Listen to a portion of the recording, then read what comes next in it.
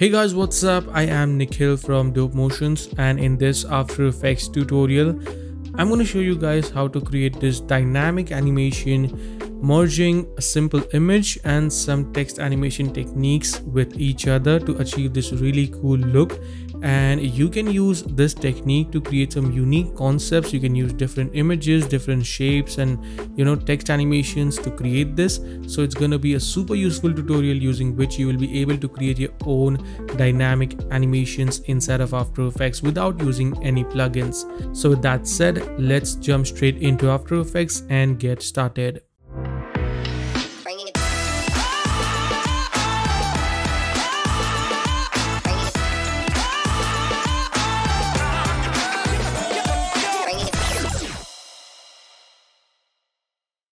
Alright, so here we are in Photoshop instead of After Effects, because for this lesson we need a little help of Photoshop with the final animation. So as you can see here, I have a very simple image opened up in Photoshop, and we can divide this image into three sections. The first will be the subject or the person sitting on the top of the building. The second or the background will be the buildings that we have, these three buildings which are in focus, and the third section of the image will be this far behind buildings and some sky that is getting hidden due to the fog or smoke, whatever that is. So let's split this image into two sections. So the first will be this foreground of the person and the building, and the second section will be these two buildings. So in order to cut them out, I'm going to select this and select the pen tool. So we can press P on the keyboard and that will activate the pen tool. Now go right here and make sure it's set to path instead of shape, and then I can zoom in quite a lot and start cutting out this section. So I can just simply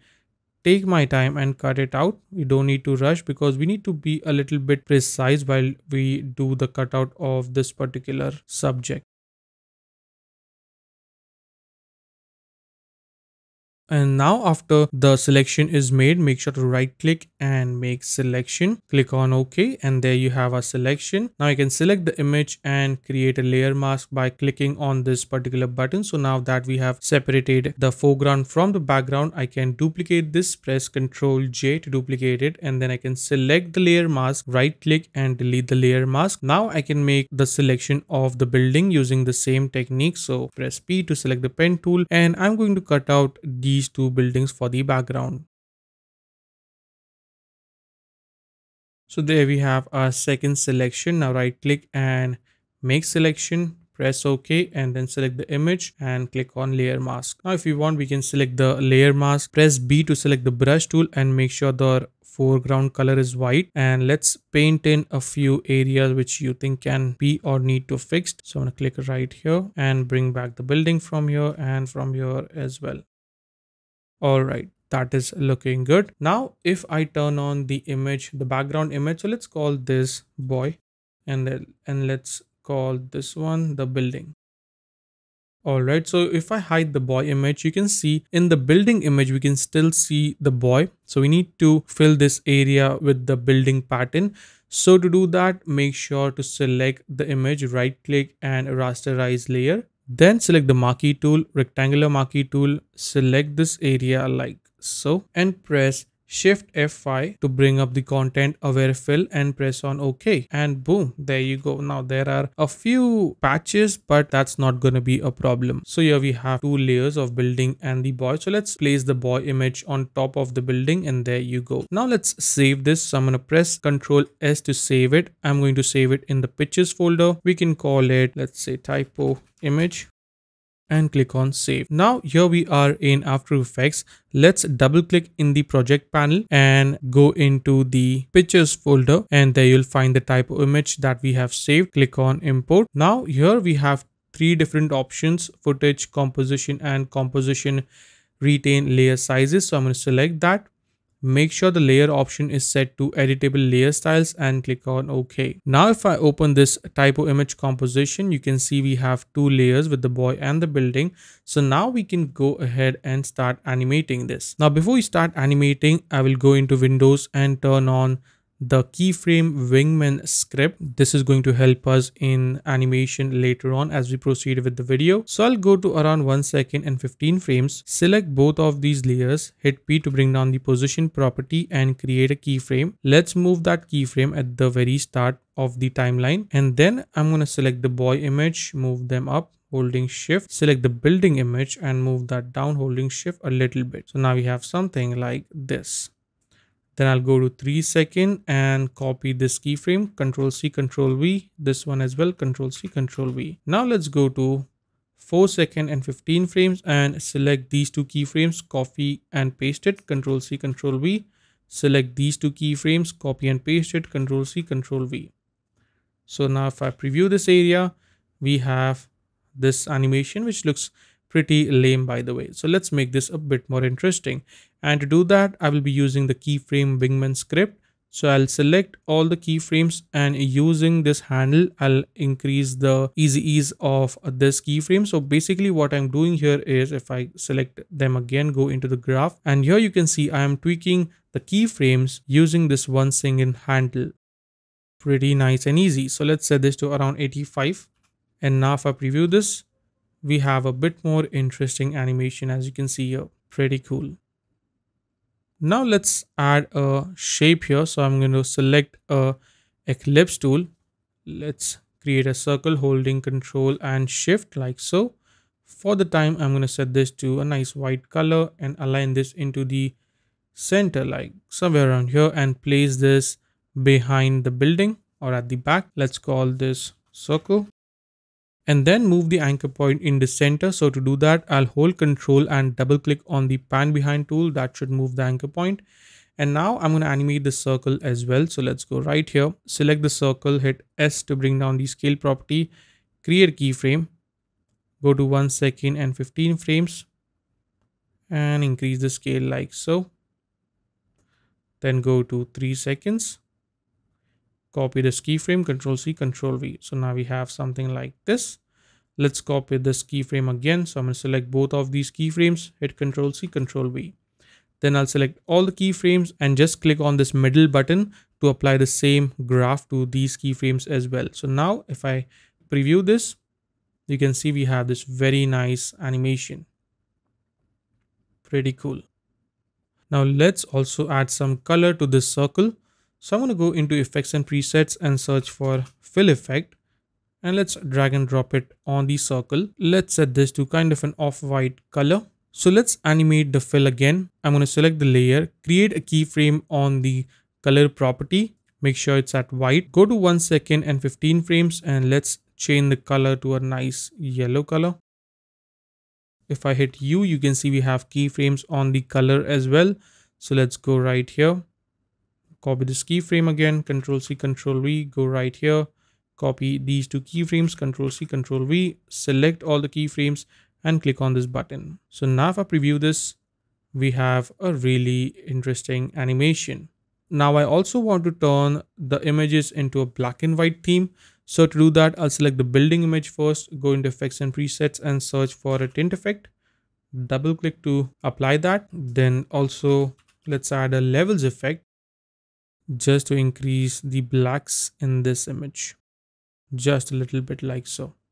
And then let's copy the tint from here, Control C and paste it on the boy, Control V. So we have this really nice look as you can see. Looking pretty good. Now let's select the boy layer and bring down the black to kind of a faded black just to get a nice faded look. Now let's go ahead and add some text to this. So to do that, I'll create a new composition. Let's call this text.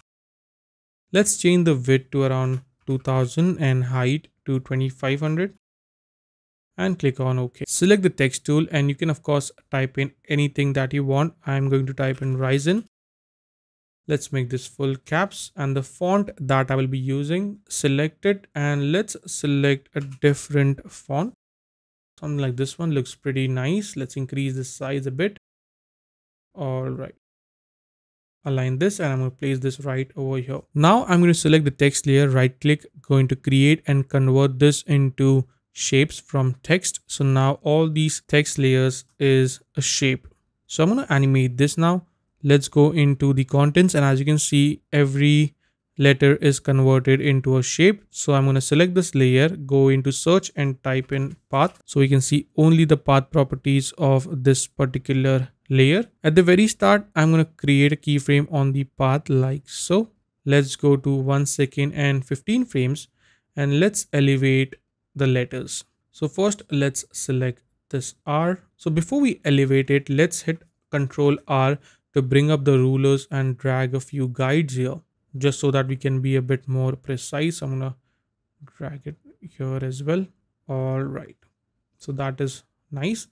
And now I can select the R first, drag this like so. Now let's select the S as well. So I'm gonna drag to make a selection. Make sure to hold shift, and then I can just drag this up. Make sure again to select all the points. All right, and finally the N. I'm going to drag this right here and this one here. So now we have something which looks like this. Pretty cool. Let's go to 3 seconds. So I'm going to select these, this one and this one. Control C, Control V. And then go to 4 second and 15 frames. And this time I'm going to add or drag the rulers again, somewhere around there. Or you can also actually turn on the title action save just to be a bit more precise here. Just like so. So now we have this animation which looks pretty cool. Let's move the time indicator at 3 seconds and let's create a keyframe manually on this particular path which doesn't has a keyframe, and this one as well.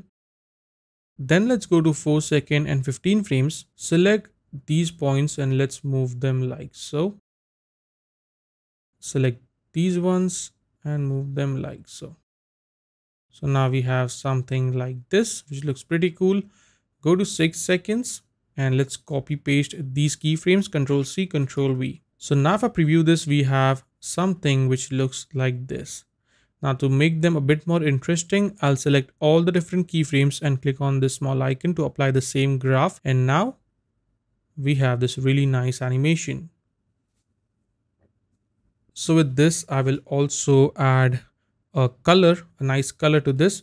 So I'll go into effects and presets and search for fill effect. Let's drag and apply this on the shape layer. Let's give it a nice yellow color, just like the one we gave to the circle.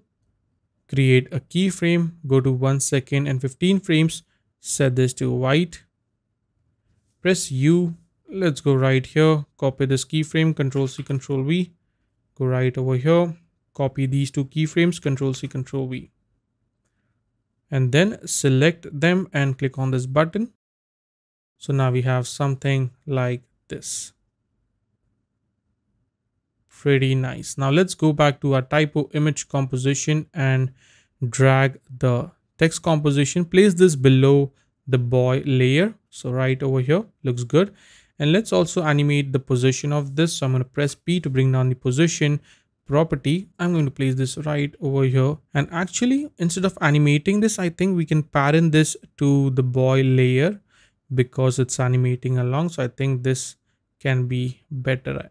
Yeah, that looks much better. And now finally let's create a final render comp. Let's call this a render with the width of 2000 and height of 2500. Click on OK and drag the typo image composition. So here we have it, looking pretty good.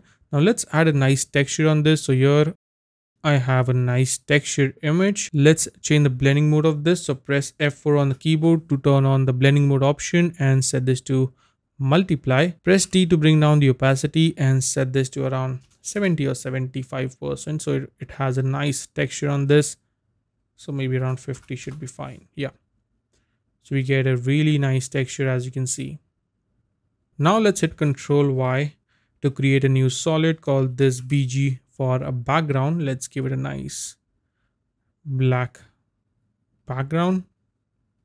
There we go. And as you can see, this is looking very, very cool. Now finally, I will add a secondary animation of zoom. So to do that, I'm going to right click and create a new adjustment layer. We can call this zoom. Go into effects and presets and search for transform effect. Double click to apply that and animate this. So let's create a keyframe on the scale. Go to 1 second and 15 frames and let's scale this up to 115. That is fine. Hit U so I can see the keyframes. Go to 3 seconds, copy this keyframe, Control-C, Control-V. Go to 4 second and 15 frames, copy this keyframe, Control-C, Control-V. Go to 6 seconds and copy this keyframe, Control-C, Control-V. Select the keyframe and apply the same graph. So now if I preview this, we have a really interesting and dynamic looking typography animation combined with some image. And the best part about these kind of animation is that with different text and a different image, it will look completely amazing. And it's up to you how you use this effect in different styles with different images and text. Make it as cool as you want, as complex as you want.